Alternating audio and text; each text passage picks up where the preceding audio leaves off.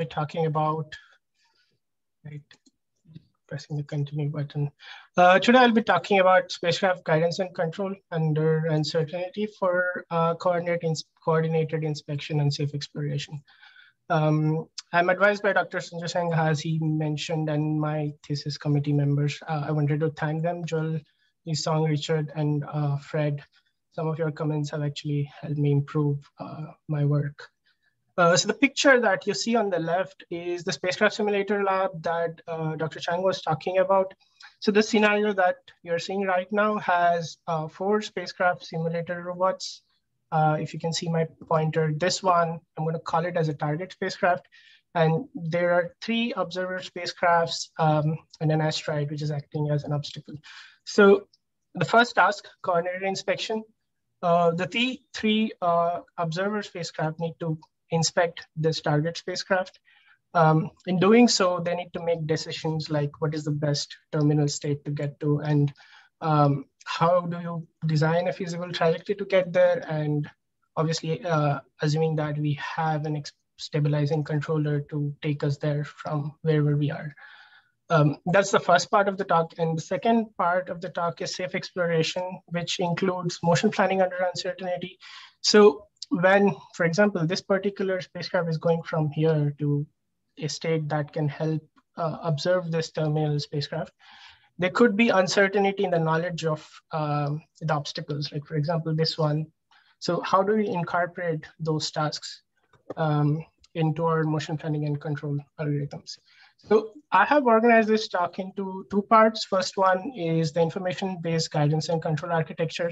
As you see on the right, there are 3 CubeSats that are trying to inspect or sort of observe a target bigger spacecraft. And the architecture basically helps us make arbitral decisions, like which is the best orbit to get to, and using an information metric and sort of design trajectories to get there and also stay there. In the second part of the talk, first, I'll be talking about GPC-SCP, which is generalized polynomial chaos-based sequential convex programming, which helps us design trajectories that incorporate uncertainty. And the second part is the safe exploration part, which is what happens if you want to learn the interaction with the environment, if you have a model that's not so good, but you want to collect data to improve that model. This particular motion planning algorithm helps us do that. So this part, we recently published this part in the AWA GNC conference, and it got the best student paper award. And this was collaboration with my colleagues from Jet Propulsion Laboratory, Amir and Changrak. So I want to begin by speaking about a design reference mission for inspection.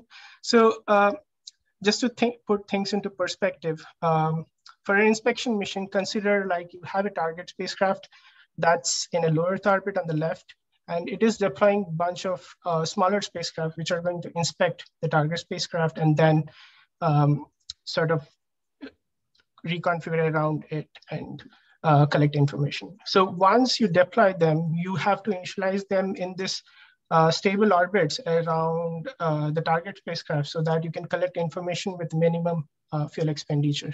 And these trajectories are called passive relative orbits. I'm going to talk about them later in the slides. And they lend us sort of stable orbits with minimum fuel to be able to inspect this target spacecraft. The question is, how do you choose these orbits? Once you're there, you can inspect the target spacecraft using pointing control and also sort of looking at areas which are of interest to you.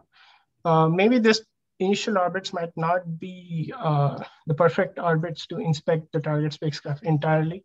So you might want to reconfigure to different orbits. So that's the third phase where you're inspecting and reconfiguring.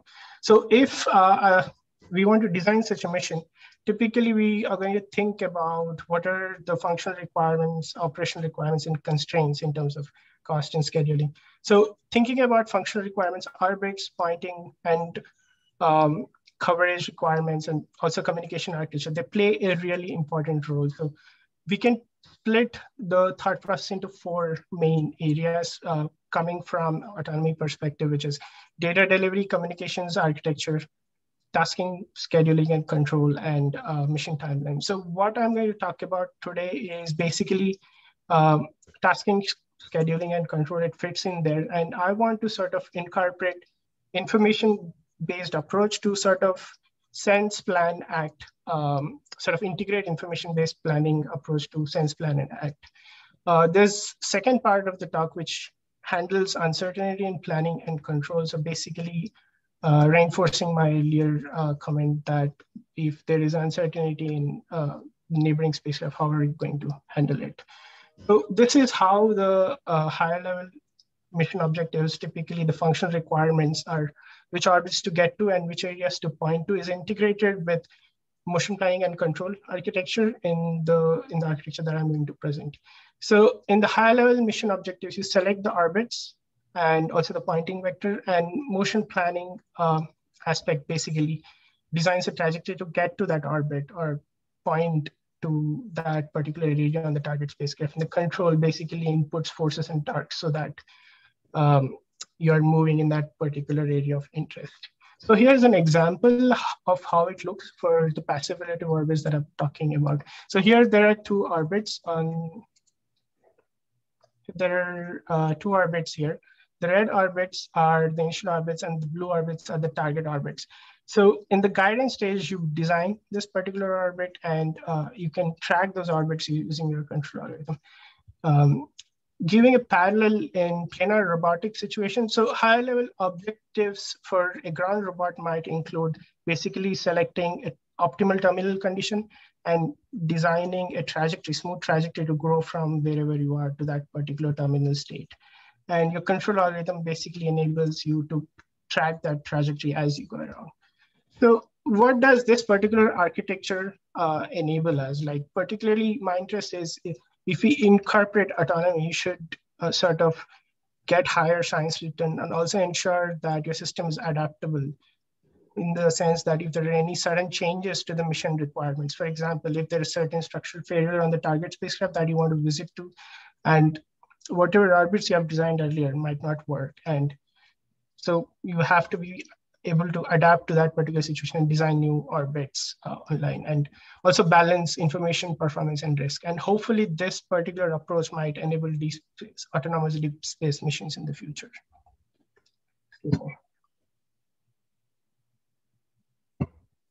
So there's a lot of related work in this particular aspect in the space systems arena, particularly focused on estimation and control aspects, and also designing orbits such that you're always looking at that particular target spacecraft. But those are all offline designs, so there's no way to adapt them once you on the fly using any kind of metric or any kind of architecture. In the second, like this kind of problem has also been studied in robotic systems in active perception, like designing motion planning algorithms for active information acquisition.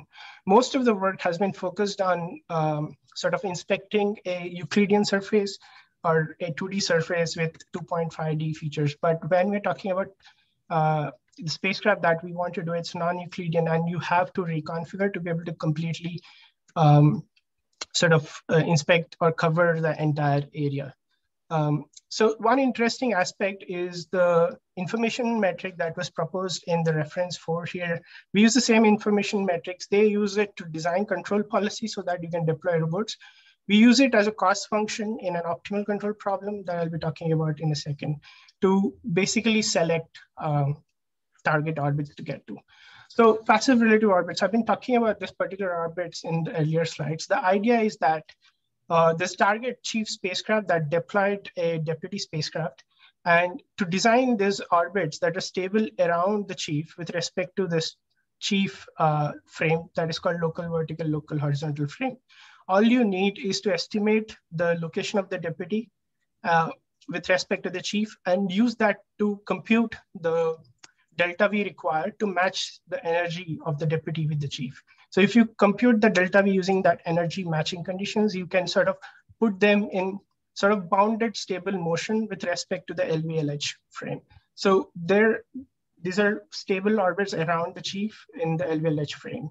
So how do they look with respect to Earth? So this is an example of how the orbits look with respect to Earth. So here are 6 spacecrafts deployed around Earth, and I'll using the initial conditions I was describing about, and they're pointing towards the Earth in a synchronous fashion. What we need is something like this to point towards the LVLH frame or towards the chief. So I also talked about reconfiguration and initialization to be able to adapt to situations. So that reconfiguration and initialization problem has been studied by Dan in Dr. Chang's group using a control cost. So given a terminal state and initial state, and also the state of all your neighbors, you can design safe trajectories to go from orbit A to orbit B. So here are examples. So once your thief is deployed, you can solve that problem and construct a trajectory to get to this orbit, provided you know where you want to get to in this particular orbit. So basically the terminal state. You can also use it to reconfigure from one passive relative orbit to the other, and also in the multi-agent setting. The idea is that you need to know your initial and terminal states on the orbit. So given an orbit, we need to figure out what is the best state to get to as well. So to solve this problem, we propose this particular method to incorporate information-based cost in the in the optimization problem. So this particular cost is very similar to information fusion filter, except that we put weights to know what particular area of the target spacecraft you want to visit to. So to make this particular aspects computable, we have discretized the target spacecrafts into landmark points and sort of efficiently constructed a octernary structure to incorporate the pose of each of the landmark. This work, particular aspect was done by Alexei in our group, which we have used for this, solving this problem. So solving this problem in one particular go that involves dynamics, safe set, and this inspection sensor model is evidently difficult. So we have decomposed the problem into multiple stages. There's an offline stage where you select possible PRO candidates. They are randomly selected. So we basically sample from the space around the target spacecraft. The way we do it is basically project the PRO conditions into cylindrical coordinates, and you can sample such that it covers the entire CubeSat. And also store the pose information that I was talking into a raycasting database. So it helps us basically check if particular landmarks on the target spacecraft are visible or not. And once you select the candidates, then you plan the reconfiguration strategies by assigning fuel optimally. Like for example, there are 3 observer spacecraft that you want to assign to multiple PROs. We compute a fuel optimal way to do it and do the assignment problem using something like a Hungarian selection method. And that is supplied to a mid-rate stage, which basically does attitude planning, and we do attitude control at a higher rate. So this is how the architecture looks like. So the orbit sampling is done at random. So you can do it and save it in memory and basically do the orbit selection as you go using the information cost. So this needs to be computed and it can be computed given the sensor model, and basically select that has the minimum information cost, which is indirectly proportional to the coverage in this case. And then we do the orbit assignment and reconfiguration planning that I was talking about, and do the attitude selection in a greedy fashion, like what is the next best attitude to get to. So once we do this and put all of this together, you can run the simulation and achieve coverage of the target spacecraft. As you can see, as the information cost reduces, you basically cover the entire spacecraft. And here are the trajectories run on a ROS-based simulator. Sorry. That are generated out of this particular information guidance and control. This particular architecture also helps us design like what are the number of deputies required to achieve a mission, and given time constraints and safety constraints, how many deputies do we need to cover a particular area? So there is always a choice of deciding which orbits that we want to do offline, and also, sorry. Okay, so you can select the orbits and basically assign them, and also decide which is how many deputies you need, and also analyze safety versus effectiveness of achieving the coverage. So we went ahead and implemented this on hardware. So this is a spacecraft simulator test bed I was talking about earlier. So in this case, there are 3 deputies that are actively trying to observe the 4 landmark directions that I was talking about.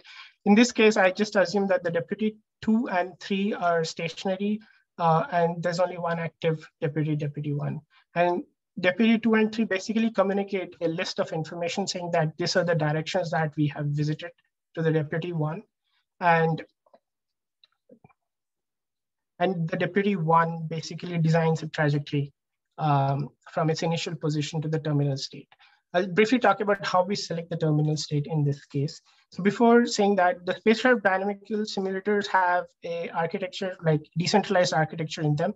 Given the map and states, they run a asymptotically optimal RRT that samples from the control space to generate initial feasible trajectory and optimize it using sequential convex programming. So we have thrusters and reaction wheels on top of it. Currently, for the experiments I'm going to talk about, I'm only using thrusters as the actuators.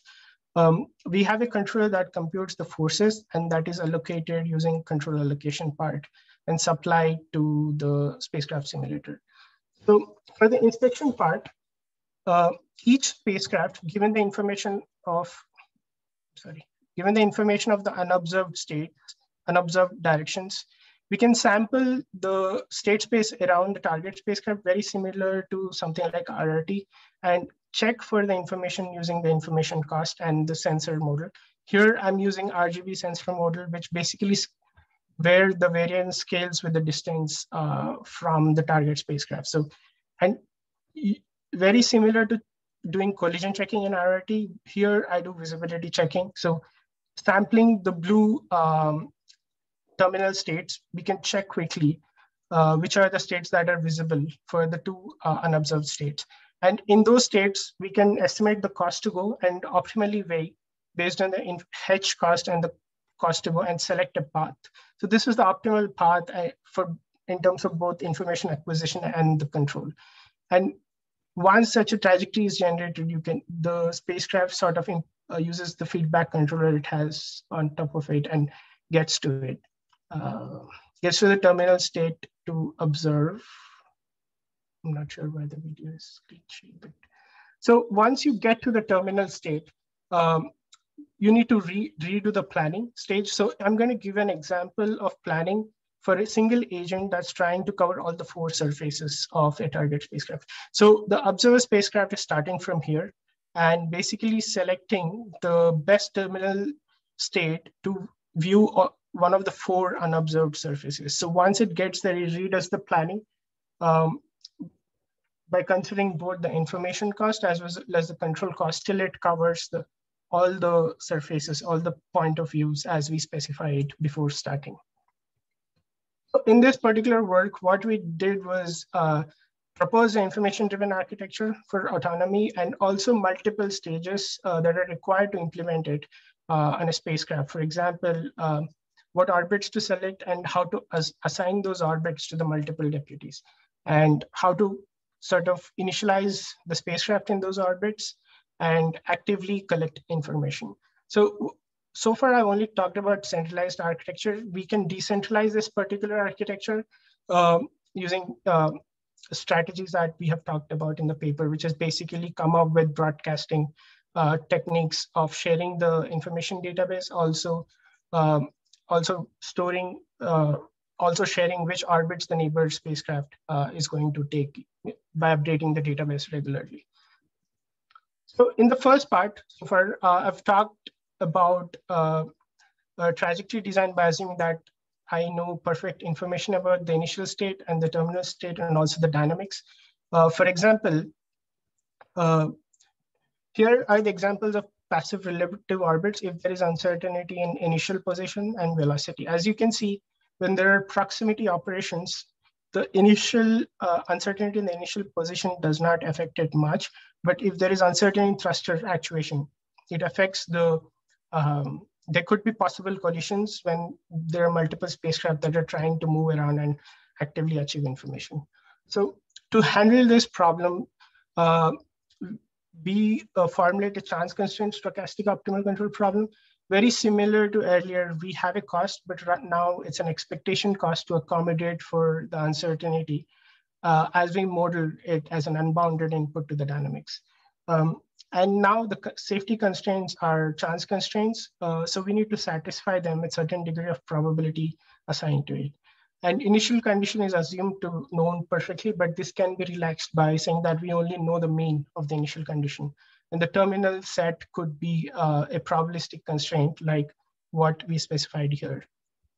So this problem has been studied quite a bit. I'm going to give a brief insight into how to think about stochastic optimal control problems and how this differs from the earlier optimal control problem that I talked about. So the motion planning from uncertainty, we formulate it as a stochastic nonlinear optimal control problem. So there's an initial state distribution and the terminal state distribution. So the idea is that we want to compute a sequence of distributions that are optimal in terms of the cost we give. Typically, this problem is projected to a deterministic space, either via using a moment space method or generating samples. And the approach we propose is generalized polynomial case to project into a deterministic space. Once we have it in a deterministic space, we can use discretization techniques to basically come up with constraint optimization problems and solve it and project back the solution into probabilistic safe motion planning approach to compute a probabilistic safe motion plan.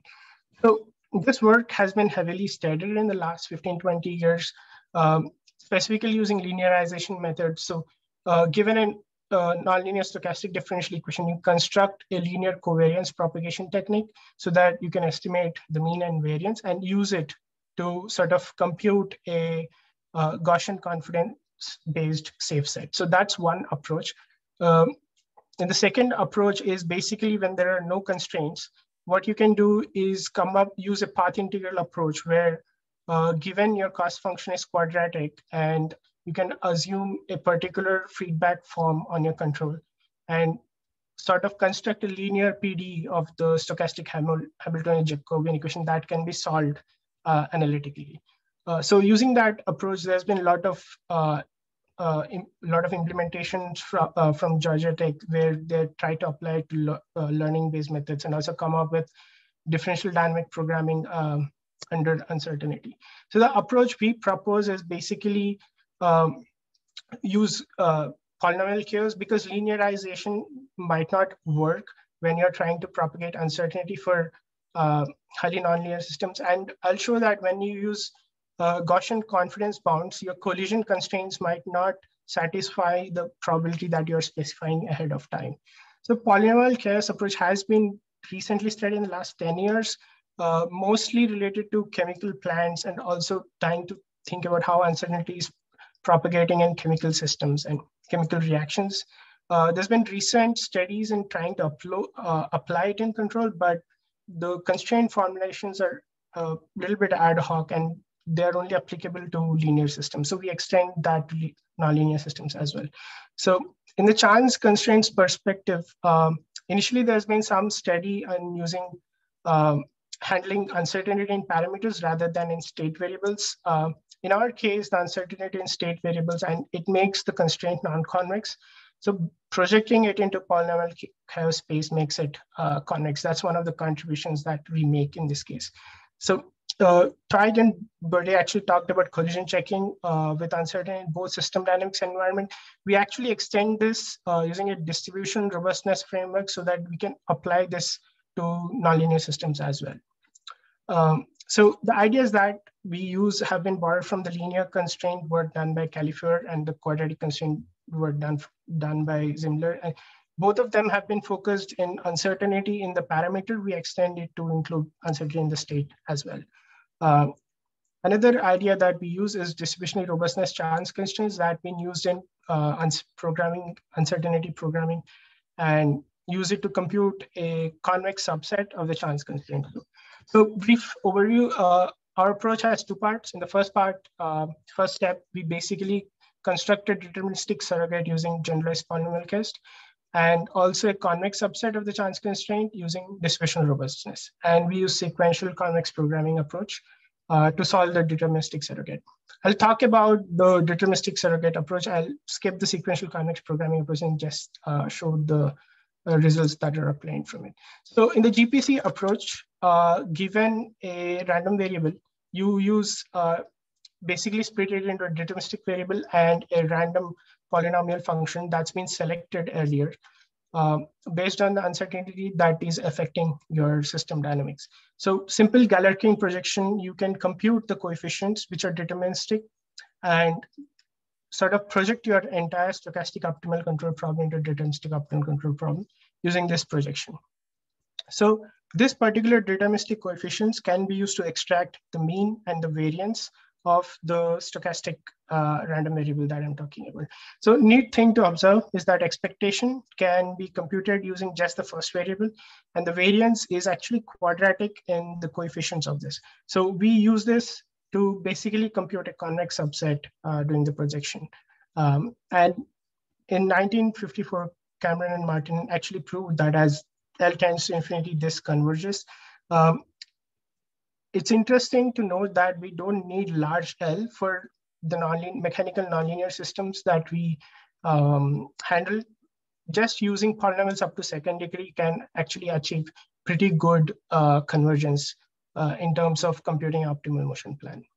So we also project the stochastic differential equation into a OD using the approach and discretize it using Euler-Marmorano scheme. So for weakly nonlinear systems, we can discretize it using Euler-Marmorano scheme, but for highly nonlinear systems like orbital dynamics, we need to sort of implement higher order integration schemes so that you take into account the nonlinearities when you're propagating using discrete dynamics.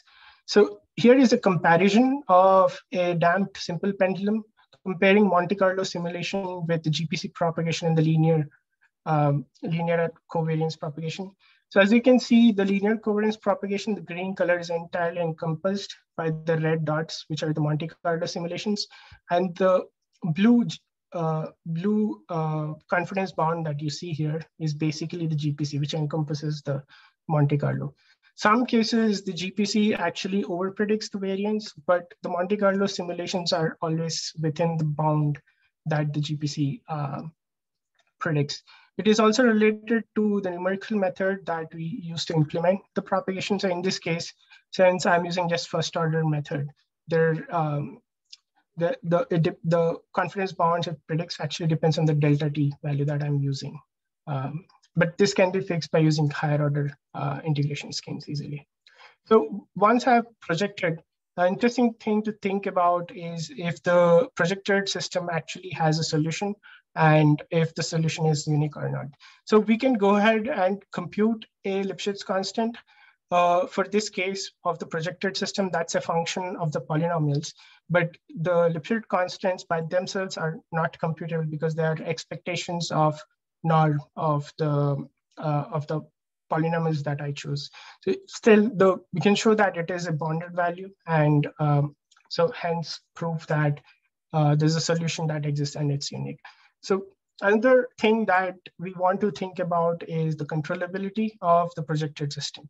Since assuming that the original stochastic system is controllable in sense of probability, like you can take it to origin with certain probability, we observe that the projected system might not be fully controllable.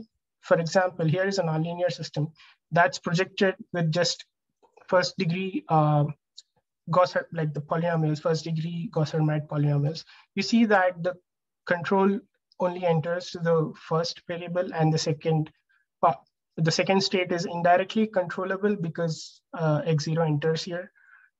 But what this implies is that we need to choose terminal sets to allow for this kind of situation where we don't have full controllability of all the projected states, but we have controllability of the mean state, which indirectly affects the variance of the system. All right. Also, the cost function can be projected, assuming that the cost is quadratic in state and the control is control cost is a norm function. You can project it using this projection method, and it turns out that your cost in the projection space is also quadratic. You can prove that easily, and the control actually takes it forward because we are assuming that the control is a deterministic value.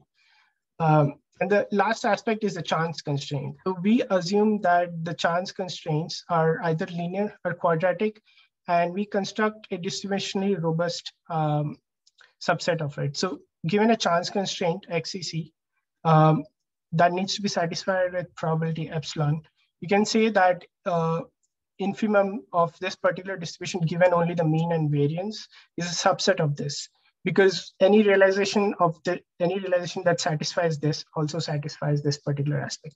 The good thing about distributional robustness is that you can equivalently compute a set that's a function of only mean and variance. Note that in this particular aspect, the mean and variance, it's non-convex in terms of this variance function because there's square root of variance, which is concave function. And you can project it to a second order cone using GPC projection. Basically, the variables change out to be the capital X, which is the GPC space. So if I can express my collision conditions as a linear constraint, they can be projected as a second order cone constraint in the GPC space. Similarly, what we can do is construct a subset of a quadratic chance constraint, which is a linear constraint in the variance in the variance, and project it to GPC, which becomes quadratic, provided that the Q is a positive definite function and diagonal positive definite matrix.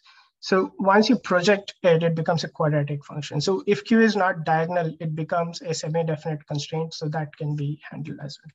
So what we have done essentially is basically said that there's a chance constraint optimal control problem. You project it and compute a surrogate deterministic optimal control problem that's a subset of the original problem. What we can show is basically as the number of polynomials L increase, this computes a subset of the chance constraint optimal control problem. So here is the simulation of the spacecraft simulator dynamics with different levels of uncertainty. I'll show the model in a second. For small uncertainty, notice that like the dashed line here is a path computed from 0, 0 to this particular terminal state. This is only the main trajectory, and the variance is shown on the right. You can see that as the number of polynomials increase, there's a convergence in the main trajectory as well as the variance from 0, 0 to the terminal state. So for low variance, just using polynomials with 1 degree is fine, which is similar to sum of Gaussians with a bias term. For large uncertainty, we need to use polynomials up to 2nd degree. That is sufficient to actually predict the variance and mean accurately for motion planning purpose. So I've talked about linear and quadratic chance constraints. So if I can sort of reformulate the collision constraints in linear and quadratic chance constraint framework that I was discussing about, then I can use the second order cone formulations to design safe trajectories. So here is an example, like theorem that we propose. Given a circular obstacle and a robot location here, we can construct a hyperplane that basically says if you stay this side of the hyperplane, and this is a convex safe region, then you're safe. And there's this entire region that you want to avoid. This particular constraint can be actually formulated as a distance constraint from the state of the robot to the obstacle. In this case, I'm assuming deterministic obstacles. So after this hyperplane linearization, you can construct a linear chance constraint out of it, where the decision variable is just the state of the robot. And you can use GPC approximation to project it to the second order cone space. We can also show that this is actually a subset of this particular nonlinear collision constraint using indicator function. Similarly, we can use the same approach to actually extend this to stochastic obstacles. So the idea is to handle uncertainty of the obstacle by adding additional distributionally robust ball around the robot state. So in this case, you can see that the decision variables are both state X and the robot's state. In the simulations that I'm going to present, I'm going to assume that I know the robot state as well as the variance uncertainty it has in it, and incorporate it in designing the second order cone constraint. So putting all of this together, we can construct a motion planning under control, motion planning under uncertainty algorithm. So given a map, initial and the terminal state, and the discretization parameters, and also the uncertainty in the dynamics here, you can do an offline projection and construct a sequential convex programming problem and save it on your system. And then use a deterministic planning problem by ignoring the uncertainty to construct an initial trajectory and supply it to the GPC SCP approach I was talking about. So doing that, you speed up the motion planning process, and basically you're correcting your deterministic motion planning to incorporate the uncertainty. So the simulations I'm going to show hereafter are basically for the spacecraft simulator dynamics, which has a nonlinear rotation matrix to accommodate for the thruster locations as well as the rotation of itself from the initial inertial frame. And the uncertainty basically comes from the interaction with the floor. So in this case, I have actually added the uncertainty into the system when I was implementing the trajectories to control, because the uncertainty that's just stemming from the floor was not sufficient enough to test on the system. So here are some simulations. So here we compare the distributionally robust chance constraint with the Gaussian chance constraint. So it's obviously adding more robustness, but the Gaussian chance constraint tends to violate the collision probability that you're setting. So here are the examples. So this example are for 5% of risk of collision when you're designing the trajectory. So for deterministic obstacles, the DRLCC, which is the distributionally robust linear constraint I was talking about, has 2 collisions over 1,000 trials. And the Gaussian has 66, which is around 6 to 7%. For the stochastic obstacles, it is actually worse, where Gaussian has 182, which is 18% of collisions over 1,000 trials, whereas the distributionally robustness approach has only 5 collisions when we are setting the risk as 0.5. So you can also basically tune the terminal state when you're designing the plans like you see here. So basically, once you design, you supply the mean trajectory to a feedback controller and check if the terminal state you're ending up over 1,000 Monte Carlo simulations is inside the trajectory, inside the set that you're designing. Here are 3 examples. You can see that around here, I designed the terminal state with 5% violation, and there's around 4% violation in this case, or 1,000 Monte Carlo simulations. Here, there are no violations in these 2 cases. So there's an interesting thing that we can think about here is if we can balance risk versus optimality. So if we take higher risk, you're obviously optimal using this technique. And if you take low risk, you need to sort of add more robustness to your trajectories by using the DRLLC, and you spend more fuel to get from point A to point B. So instead of thinking it as Gaussian versus distributionally robustness, we can actually come up with a design space which can help us balance decisions between risk and optimality using this technique. So here are the experimental results. In this experiment, I basically plan first and then supply it to the feedback controller. In the planning stage, I fix the number of nodes in the asymptote in the RRT stage, and around 5,000 nodes, and generate an initial trajectory that might not be optimal, and then optimize it using a deterministic planning, and then including the uncertainty model, you get a more safer trajectory when there is stochastic obstacles. Like in this case, there's stochasticity in SS2, SS4, and SS3. And I use the mean trajectory to do the tracking control. So we had 2 failures over 10 trials. One, I believe, is basically because of the floor where the spacecraft got stuck. And the second one, I think the sample was really large when I was adding uncertainty to the control model to test if the plans are actually safe under uncertainty or not. So An interesting extension of the trajectory optimization method is the modal predictive control approach.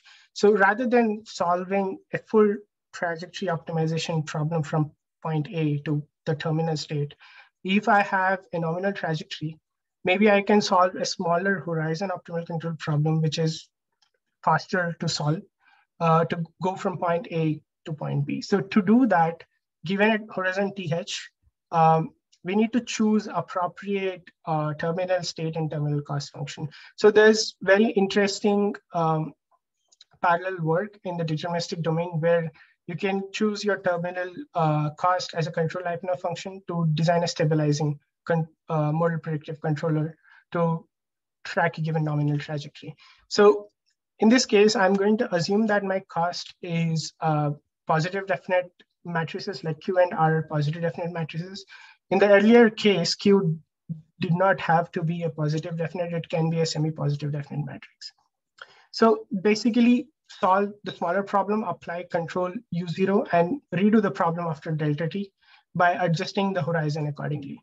So when we want to solve this problem, and the two important things, one is recursive feasibility, like after every delta T, your problem is feasible, and second is constraint satisfaction.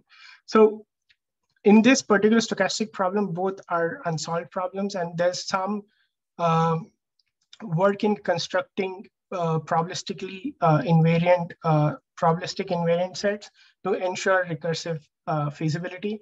But we assume that such sets exist and try to design a terminal cost such that we can ensure stability. So what we propose is something like this. The terminal cost is something similar to a Lyapunov function or the contraction metric M that satisfies the convergence property that's given here. So if you take the Ito derivative of it, the variance term is bounded and the rest of the terms are basically less than or negative. And we can construct an Ito derivative of it and show that if I choose my gamma such that the coefficient of JSF such that this particular inequality is valid, then we can show that the cost as we move forward in the horizon, the cost decreases and you can achieve stability using this technique. So here are some simulations using that technique. So on the left-hand side, you see a comparison of the robust sets constructed using distributionally robustness linear chance constraint. The blue is the Gaussian chance constraint for 5%, and the orange is for distributional robustness for 5%. And the green bound is basically 2 sigma using Gaussian confidence bound. You can see that using Gaussian linear chance constraint, there's higher possibility of collision, although the feasible space is less compared to distributionally robust linear chance constraint. So adding robustness, we are reducing feasible space, but increasing the safety. So to be able to implement such thing on a practical system, I think we need to appropriately weigh risk versus optimality so that you figure out the right risk to take in given a certain situation. So on the right, for different values of gamma, the terminal cost, you can see that for higher values of gamma, you're basically using it as a tuning parameter to increase the gain. And for any horizon for higher values of gamma, you can track a given trajectory in bounded sense while avoiding stochastic obstacles. So in this work, just to give a summary, we have proposed a new GPC SCP method that has higher safety compared to more traditional Gaussian confidence-based collision checking. Also, the propagation this particular propagation enables you to compute a convex subset for collision constraints as well as terminal state constraints. And we propose an extension, stochastic modal predictive control extension of the trajectory optimization technique. So evidently this technique, implementation of this technique is a lot of work and requires a lot of knowledge. So we have implemented a toolbox out of it, which basically takes in a stochastic optimal control problem and outputs a deterministic surrogate for it. So using this toolbox, you can basically set up the cost function, the dynamics, and the chance constraints in the format that I was talking about and get a surrogate problem that you can use it used to solve basically control and motion planning algorithms. So in the work that I was talking about earlier, we have assumed that I know the model of the uncertainty, and basically using that model to construct safe plans. In this safe exploration work is an extension where I do not know the interaction with the world, but I want to collect data or design trajectories to collect data so that I can learn the uncertainty model. We have published this work recently in the IEEE RL journal, and here's the reference. So the motivation is that the robot dynamical systems have to interact with partially known environment. So when I say partially known, I assume that there's a physics-based model and you want to augment that model such that your control performance increases over time. So two examples are spacecraft trying to visit asteroid and also learn the gravity model as you go there. So for symmetric asteroids, it's not a big problem like that are close to a sphere, but that are skewed and not so symmetric or bimodal asteroids, this could be a problem when you're trying to do proximity maneuvers. And also interacting with unknown environments. Recently, there was Mars 2020 flight, and after seeing that flight, the control trajectory, I thought we do not need to augment, but to augment the known model with learning. But after realizing that it takes a lot of work to actually get that control trajectory, we need actually augmenting learned data to the dynamics can make things faster in that case. So when you're collecting data, typically there's an expert that helps you maneuver your robot and try to collect safe data. So he ensures safety during operation, and also you're operating in the domain of interest when you're collecting data. So if we can do motion planning such that takes into account both optimality as well as novelty in data collection, then we can sort of use that to learn situations where there's no expert available.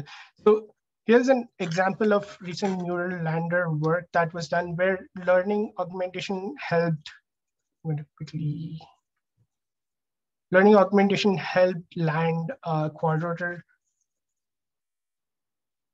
Sorry, learning augmentation helped quadrotor land smoother while augmenting the. Sorry. While augmenting the ground effect into the dynamics. I'm going to play this. So if you have better models, then the control performance increases. So that's the idea I want to get to eventually. So how do we design the motion plans to ensure safety and learning consistency? So making sure that as you collect data and you learn, your estimate of the model converges over time, and you're also improving the control performance. So we propose an architecture where we integrate the learning-based method with a learning method that outputs mean and also the variance on the mean, and use the stochastic planning approach that I was talking about to design motion planning problems. And once you have a probabilistic safe trajectory, you can sample that trajectory given a criteria and then apply it to a feedback controller that has both nonlinear control as a safety filter to ensure that if there is something that you have not learned, you're safe in those situations. So safe exploration also comes under the experiment design domain, where you want to pick data such that it's novel enough. So basically picking data which has higher variance ensures that you are collecting new data. And once you incorporate that in your learning strategy, then you're basically adding more information to your learning strategy. So there's a lot of work in this direction, the experimental design to like just to pick a particular state. And recently there've been work in Andrea Cross group where they did learning-based model predictive controller for safe exploration applied to dynamical systems. So they take a more robust approach and we propose a confidence-based approach. And their approach constructs sets that might not be safe or cannot be proved to be safe given the confidence bounds. So in our approach, we can prove safety, or at least the probability of safety given the uncertainty in the dynamics. So once we learn the model, we assume that the learning method can output both the mean and the variance, and we incorporate it as a stochastic differential equation. So once you have this equation, then we can go ahead and use the planning approach that I was talking about to ensure that we have a safe plan. So when we are doing planning, so this particular differential equation need to satisfy certain regulatory requirements, so that when you're applying the sequential convex programming or linearization in the projected space, we get a valid solution. To ensure that, what we do is we apply spectral normalization to the network that outputs the mean and variance. And using that, you can sort of use the motion planning approach that I was talking about earlier. So another main difference is that along with the control and state cost that I was talking about earlier, we need to incorporate a cost that helps us gather novel data. In this case, we use a variance-based cost very similar to the experiment design. We can use any other information cost similar to Fisher information or anything that is computable. In this case, we found that this is easier to compute in this setting and also sort of incorporate it in the sequential convex programming. So here we maximize the variance and collect data that essentially has novelty when you're learning the augmented dynamics. Here is a safe exploration algorithm we propose. So similar to earlier, you have an offline GPC projection stage, but once the projection is done, you do a initial learning. So you explore a safe set around your initial state and collect some data and use that and information cost and the control cost to compute a safe trajectory and do the rollout stage. So rollout stage is important here. So for the rollout, we need to sample a trajectory. So here are examples of 3 trajectories. One is the nominal, where we do not consider the augmented learned dynamics, and the rho is equal to 0 is where we are simply computing a trajectory that is fuel optimal under uncertainty, and rho is equal to 1 is a trajectory that is the most informative trajectory. So given these 3 trajectories, we want to sample and find a trajectory that can be supplied to the controller. So the way to do it is basically, since we are solving everything in GPC space, you can sample your, and the functions that you're multiplying with to your GPC states is a function of unit normal distribution. So you can sample that unit normal distribution and multiply it with the GPC state to get a trajectory that is feasible for your dynamics. So you have 2 minutes. Yes, I'm going to finish. So important aspect here is like there's a modal mismatch between the original system and the learned model, and you're computing a trajectory and then supplying it to control. So given the learning bounds and assuming that your nominal system is stabilizable or controllable, you can compute bounds on the trajectory tracking, which are just the function of the learning bounds. So what this says is that even though you incorporated the uncertainty, you could be unsafe while you're tracking. So you need a safety filter as you go, at least in the initial stages of the learning. So rollout is basically take the trajectory and track it. The blue trajectory is the rollout, which has safety filter, and the magenta trajectory is just the feedback controller. So when we put this architecture together, what safe exploration says is that if the planning architecture outputs a bounded and decreasing planning, then your learning convergence and safety are guaranteed over multiple epochs of learning without having to involve an expert. Just outlining the architecture, we propose a safe exploration algorithm to learn the dynamical system, augmentation to learn interaction with the partially known environment, and also prove consistency and safety during data collection. There's a lot of interesting extensions to this work, and particularly I'm interested in mission design for autonomy, like specifically science criteria that models that we can choose to incorporate the information-based autonomy, and also co-design of the systems using information-based approach. I've not talked about communication and data handling, but it plays a really important role in the coordinated missions. And the information database that I talked about can be used to basically design the requirements for those situations. So another important extension is fast approximations for stochastic optimal control problem. So the GPC approximation, even though it's offline, it can be improved by using sampling-based methods. So augmenting GPC with sampling-based methods can improve the speed and the performance overall. So I want to thank, before I end, my advisor, Dr. Cheng, and all my colleagues who have supported me and also worked with me for the last 4 years. And also my collaborators, Ihang, Anima, and Amir at JPL, and postdocs who have worked with me, and also Keck Institute for helping me keep my spirit up.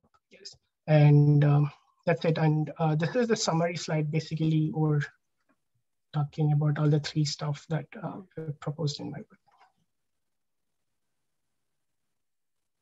Right. Thank you so much.